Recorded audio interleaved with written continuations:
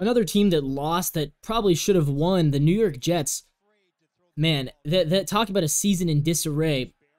And what's funny is they ended up beating the Texans, but the loss to the Patriots, that's just, you can't lose to the Patriots like that. And Aaron Rodgers didn't even play terribly, but the Jets defense struggling, and the Patriots made the plays they needed to make, you know? And that's just, I mean, it's obviously it sucks for Aaron, but at this point, I think you have to admit the truth is that the Jets are not a good team.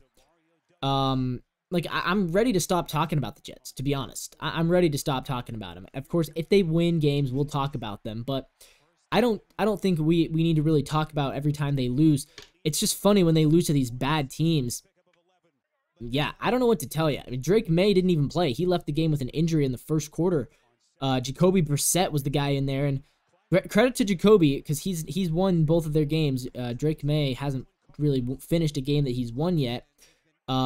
But the Jets are just, I don't know, like it feels like they keep adding pieces and they keep getting worse. Like they lost and then they fired Saleh. They got a new head coach. Like, oh yeah, we're fired up. Lost again. Then they traded for Devontae. It's like, okay, we got Devontae back. We're getting better. Lost again. Lost even worse, right? It was a close. Remember, those first two losses were close. The Minnesota loss, it was a one-score game. It was 23-17, and then the Buffalo was even closer than that, 23-20. After they lost to Buffalo by 3 points, they trade for Devontae Adams to play the Steelers. They get destroyed by the Steelers with Devontae.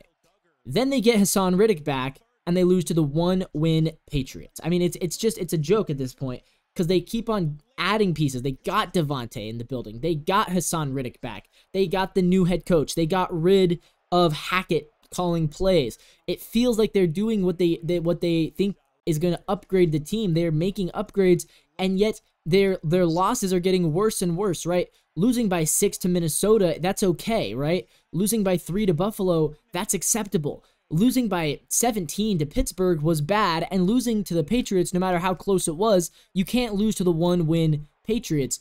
That has to be a layup. That has to be a easy win. And of course, they turned around and beat the Texans, and you know they're 3-6. Do they have life? Yeah, they don't really have life because if they were 4-5 with a win over the Texans, that would be something, right? But at 3-6. I just don't think that there's anything left for the Texans. I don't think there's any hope left. Aaron has to retire at this point because if he retires after this year, he can chalk it up to the ACL. He can say, look, I thought I was going to be able to be healthy, but I wasn't healthy, and I tried my best. I gave it my all, but it was just a lost season. If Aaron just does that, no one's going to remember this season. I've said this before. Like, remember Matt Ryan's last season when he went to Indianapolis, got hurt, was not good. They lost a bunch of games. I think they went 4-12. And he got benched, and then he got unbenched, then he got hurt, and then they fired their coach, and it was Jeff Saturday, and Sam Ellinger made a couple starts, and it was a mess, right? Remember that year?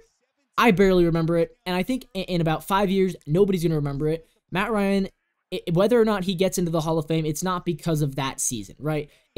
He'll get into the Hall of Fame if they decide to because of his time in Atlanta. And if he doesn't get into the Hall of Fame, it's not because of that 1 year with the Colts. It's because they don't think what he did in Atlanta was good enough, right?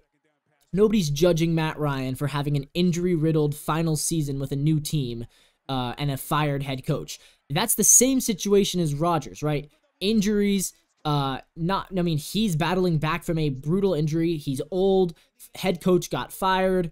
There's a lot, new team, new city. There's a lot of similarities between this year for Rodgers and that year in Indianapolis for Matt Ryan. And I think that similarly, I think history will forget about this year for Rodgers if he just calls it quits. But if he keeps playing, if he keeps trying to succeed in New York and he keeps struggling, that is when it starts to become a little more memorable. 2 years is a lot more than 1. 3 years is a lot more than 2. And so the more Rodgers does this, the more he's going to be judged for it. If you call it quits after 1 year, chalk it up to the ACL, you're going to be fine. It's not going to ruin your legacy. But if he keeps going, man, I worry about him. So I think this has to be his last season. At this point, it has to be.